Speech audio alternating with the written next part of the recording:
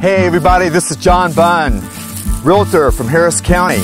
I was out walking in the woods and I was just wondering about the beautiful leaves that are changing, fall colors, and I was thinking, why do they change color?